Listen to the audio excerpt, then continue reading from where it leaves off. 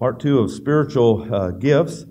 We're now in Romans chapter 1, and we're going to look at a few other things with regard to the gifts that God gives or doesn't give, and how He uses them.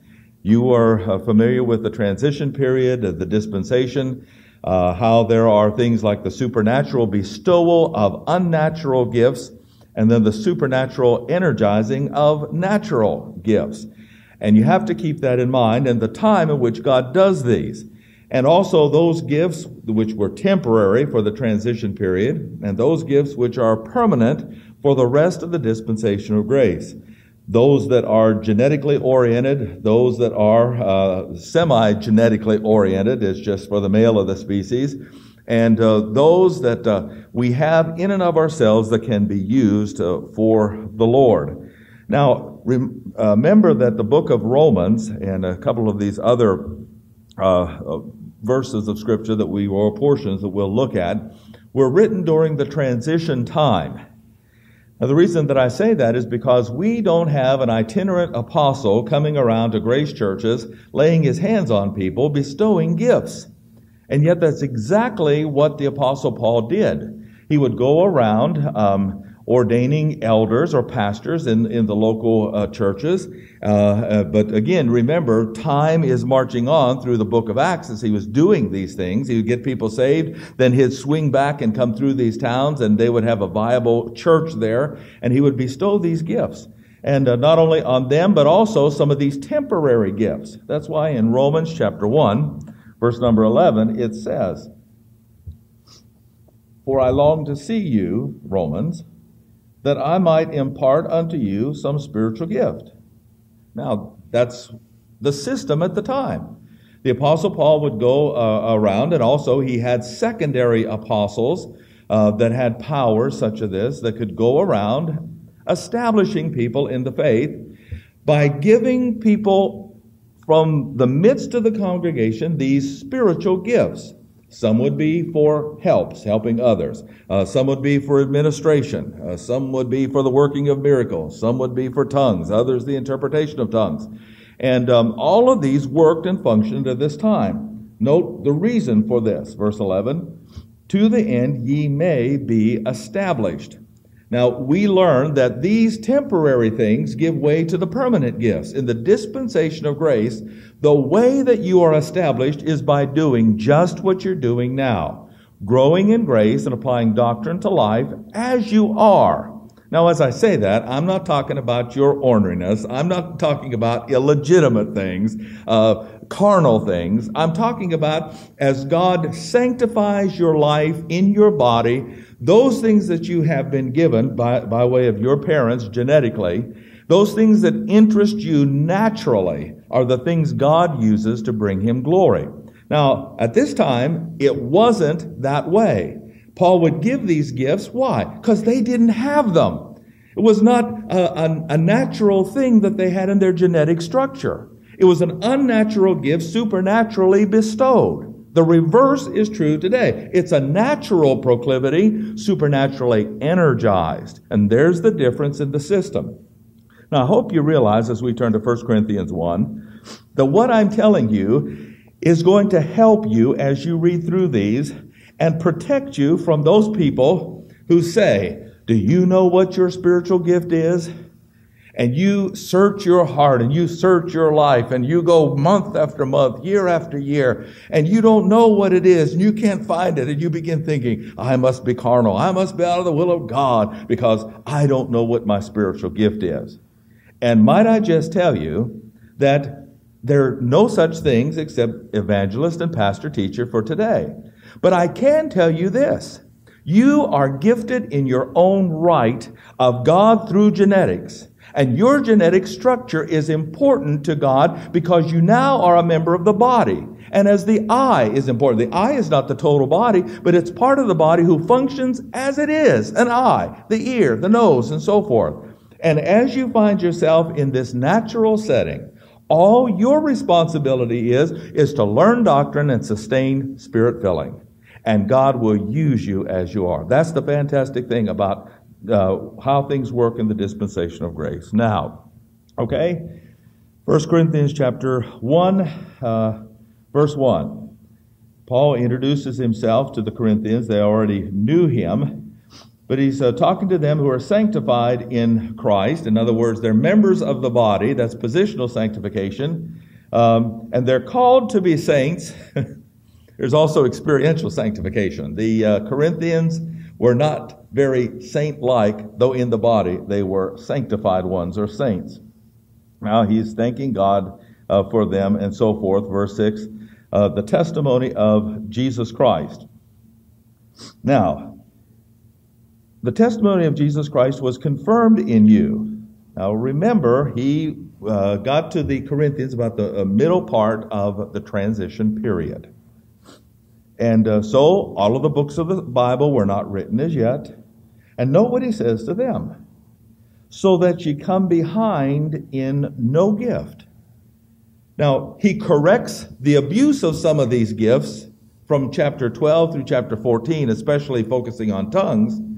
But in chapter 13, he says there is a more excellent way. It's not here yet.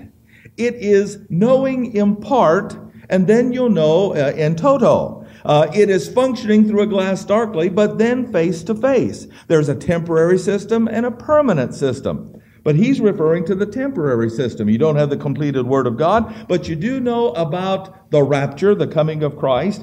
And from here, as you progress in time, you have to have ministry gifts, enablements.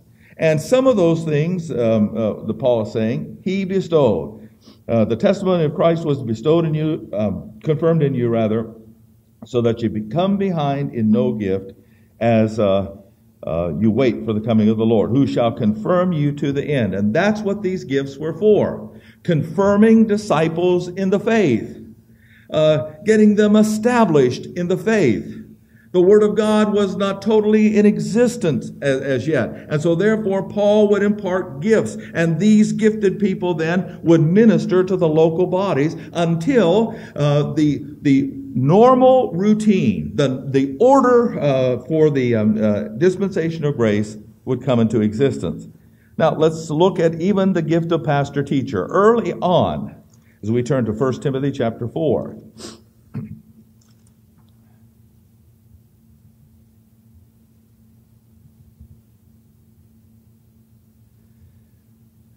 Timothy was saved during the first missionary journey of the Apostle Paul. In the second missionary journey of the Apostle Paul, he took Timothy with him on that journey. Therefore, we are right smack dab in the middle of the transition period. Note how Timothy got his domata gift. This too, it doesn't happen that way now, but it happened that way then. Verse number 14.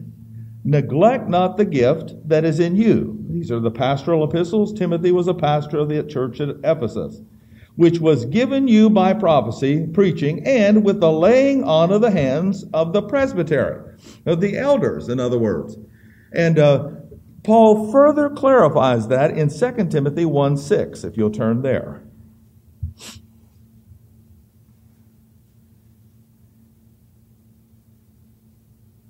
Verse 6. Wherefore I put thee in remembrance that you stir up the gift of God which is in you by the putting on of my hands. So, the temporary way of doing it was having an authorized apostle to lay hands on a person, impart to them the domata gift. But as the apostolic gift died off and the more permanent system was installed, the Holy Spirit through, or Jesus Christ through the Holy Spirit now gives these gifts. At one time, it was actually bestowed when the elders laid their hands, or other pastors laid their hands on a pastoral candidate. Now it is just a symbolic move that we identify with them. Now, for the first time, we have invited other churches other than the Bedford Church and our church to the Gostoff House. And the church that we invited was the church down there in Kentucky in Litchfield. They have a good group down there, and we went down and ordained a fellow by the name of Floyd Frank. It's difficult because he has two first names, but anyway, Floyd Frank. He is just a humble, sweet man. He's never had much training. He was brought up by older pastors. Sometimes I think that is a good way to go. Brought up by older pastors, and he believed that God had called him to be a pastor.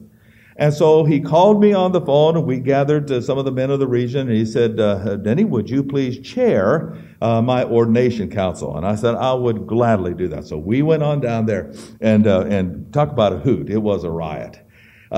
Because many of the men there were the older men that have trained him, and they all had hearing aids that were going off at the same time. And I would say, Brother Francis, it's your turn. Huh? What? Brother Jim, it's your turn. What'd you say? And then Francis got into it with Dave Wilson over a theological question. And so those two back across the table were arguing with one another of what was right. So finally I got things under control, and we ordained this guy. And the way that we did it was I called them forward. He knelt in the front of his congregation. We all got around him. I put my hands on his head. Everybody else touched his shoulders. And we prayed for him, committing him to the Lord's service. Now, did we impart to him anything that he did not have before? The answer to that is no, we didn't do it. It was symbolic. It was ceremonial. We were identifying with him because we believe in him. I think he is going to make those folks a good pastor. But we didn't impart anything. However, did they impart things under the transition period? And the answer is yes. I put my hands on you and imparted to you the PT gift. During that time, that's how it was given. And you must make these distinctions. It can't be done now. It was done that way originally during the church's infancy. Okay, enough on those. Let's go to Romans chapter 5. We're going to move from spiritual gifts to the gift of salvation. Romans chapter 5.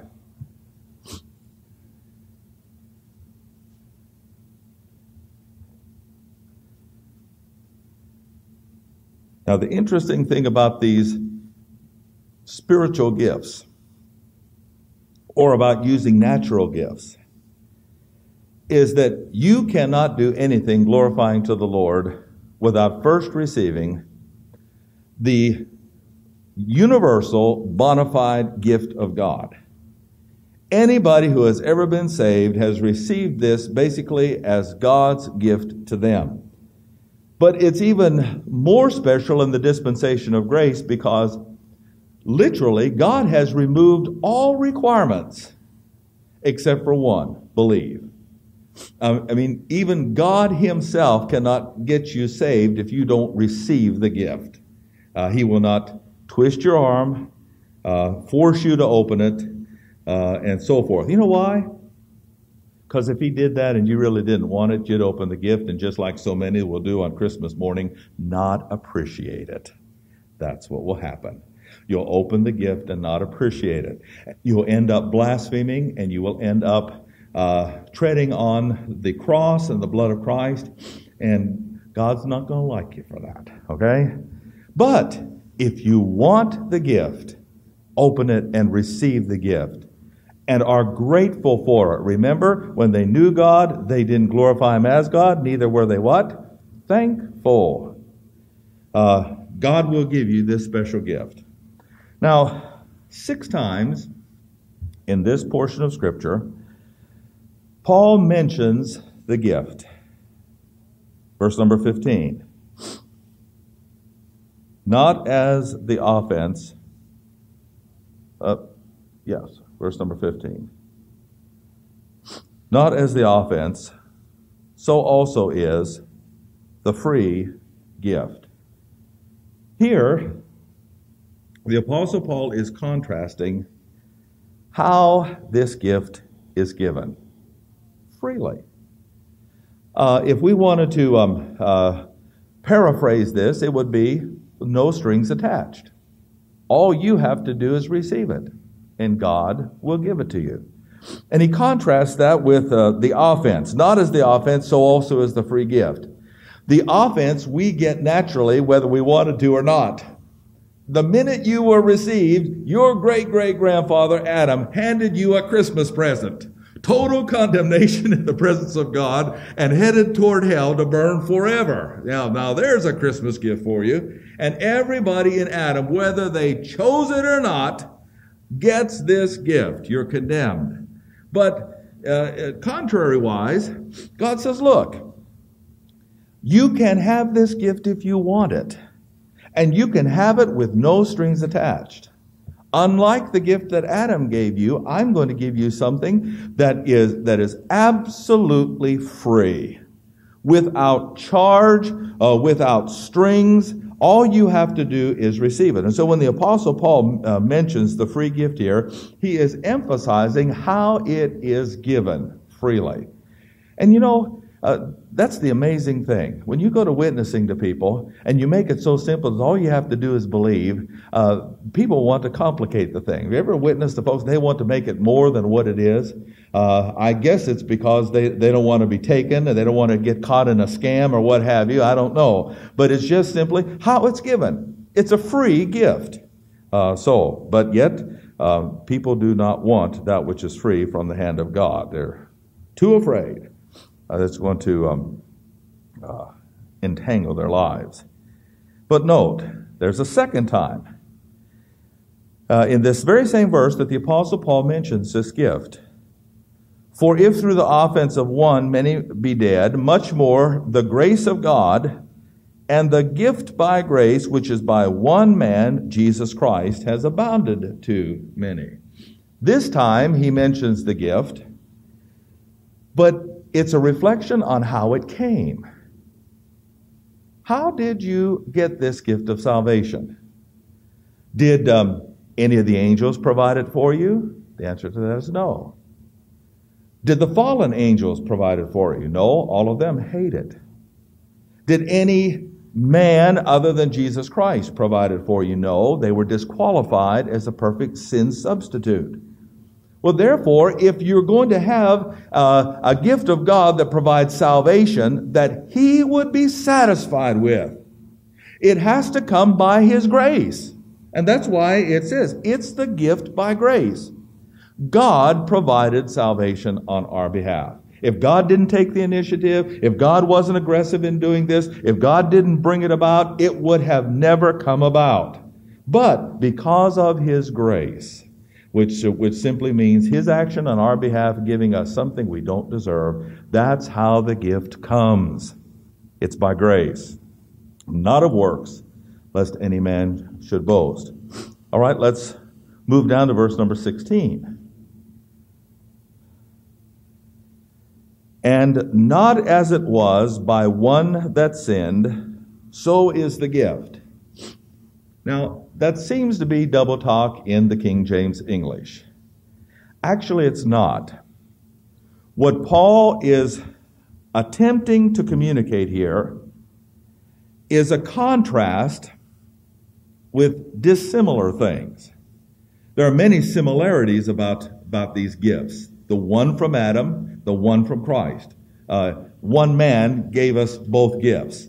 How it affects the groups that are associated with these men who give the gifts and so forth. A lot of similarities here.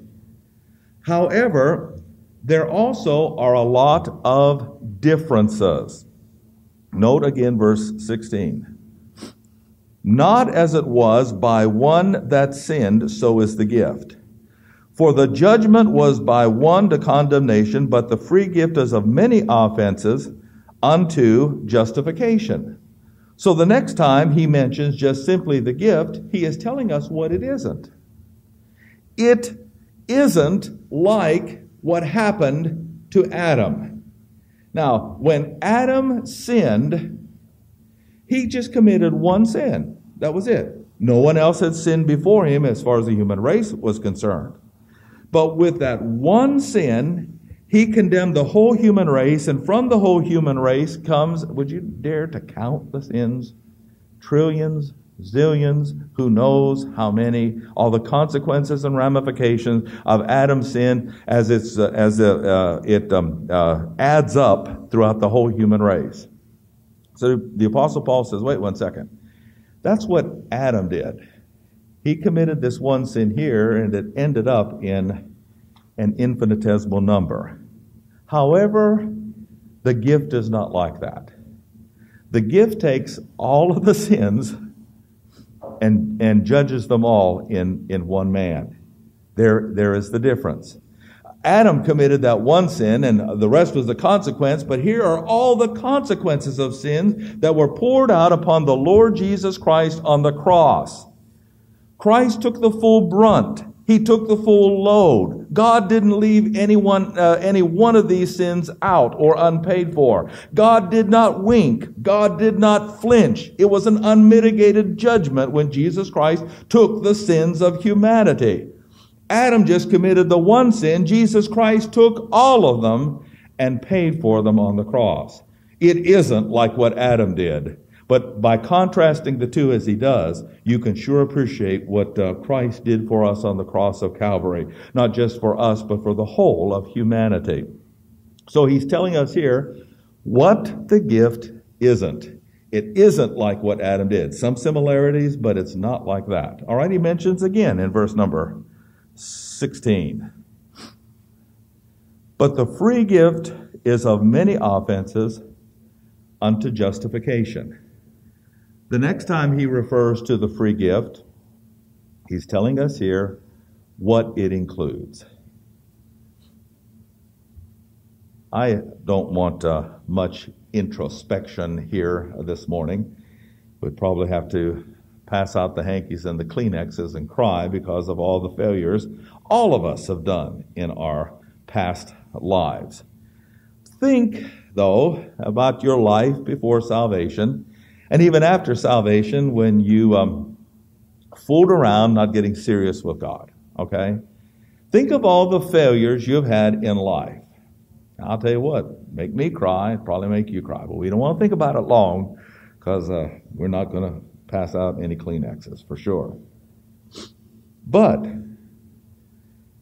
the death of Jesus Christ on the cross thought of your sin and failure, considered it as to its implications for you and for the overall plan of God, factored it into the punishment, and Christ died there. So much so that you are now said to be justified.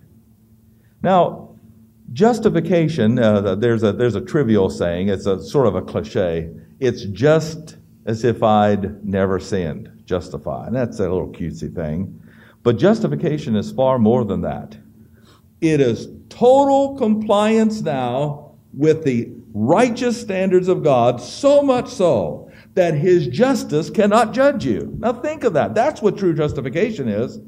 That Jesus Christ has adjusted your failures in life, your sins and iniquities, and paid for them so much so that when God the Father now looks at you as a believer, He sees the righteousness of Christ. For He has made Him to be sin for us who knew no sin, that we might be made the righteousness of God in Him. That's justification. We're right in every sense of the word. Against every norm, compliance has been made through the Lord Jesus Christ. So that's what it includes. Talk about a free gift. Jesus Christ picked up the tab. He paid the tip. And we have the free meal, as it were, as far as the food of everlasting life. All right, let's move on. Verse number 17. For if by one man's offense death reigned by one, much more they which receive abundance of grace and the gift of righteousness. Now he is telling us what this gift is. When you receive Jesus Christ as personal Savior, you have imputed to you God's righteousness. Now, he spoke of this in chapter 4 in Romans. Chapter 4, verse 1.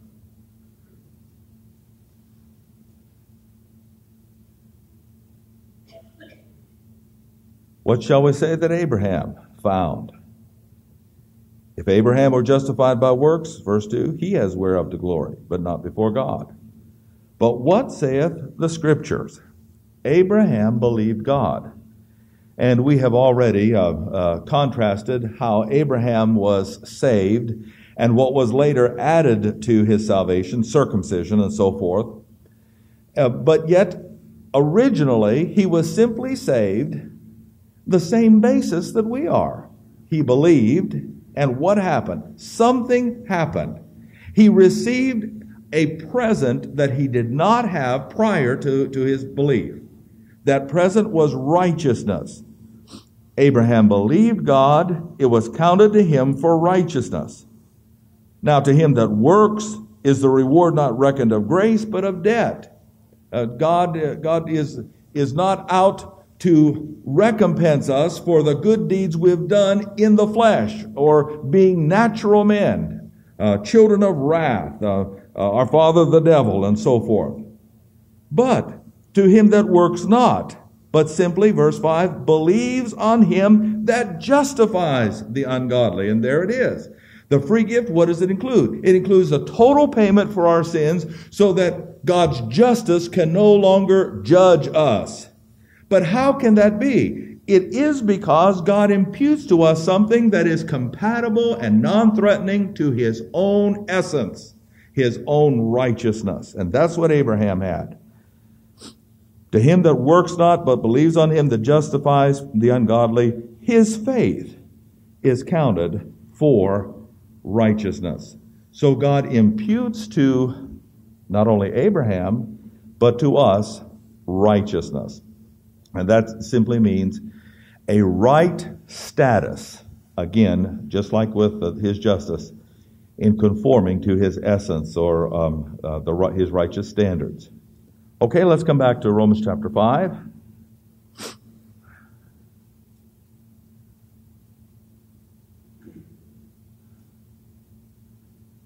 And verse 18. Therefore, as by the offense of one, judgment came upon all men to condemnation. Okay, here we go. This whole chapter has to do with contrast, showing the similarities and the differences. When Adam sinned,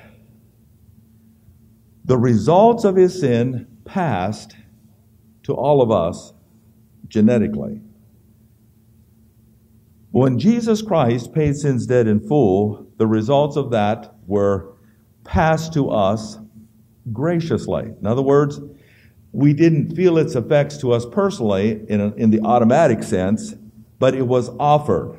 Note again, even so by the righteousness of one, the free gift. Note that it's italicized there, but the King James translators put it there to show that that's what's implied.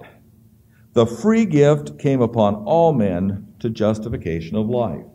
Now Paul is telling us what it did. It came upon, or literally it's being offered to all men.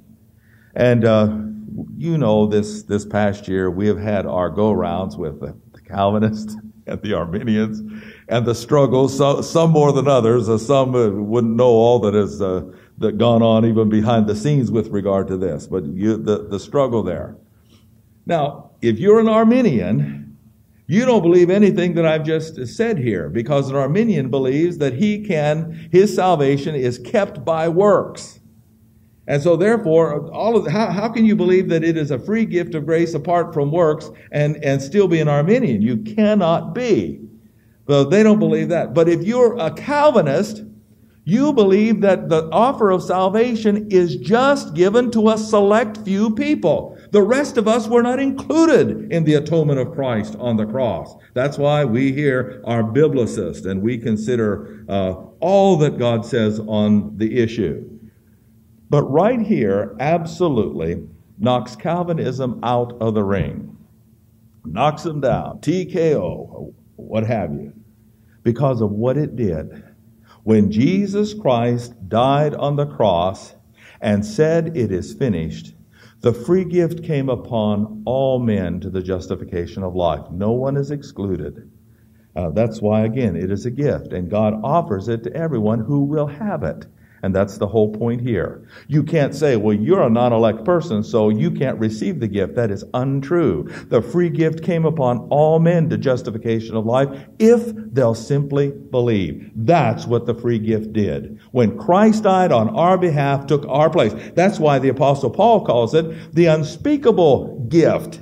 In 2 Corinthians, he says, thanks be unto God for his unspeakable gift. And the Greek says it's indescribable. Remember the Mounds bar where it said it's indescribably delicious? Well, that's what it's talking about. I've been doing a whole lot of food analogies here. I'm not exactly sure why. It must be Christmas or what have you.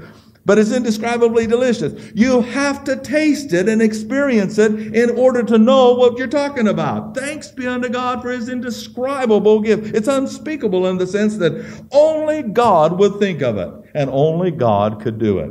So therefore, what it did, it came upon all men. One last thing. It's not included here, but it is in Ephesians chapter 2. Verse 8.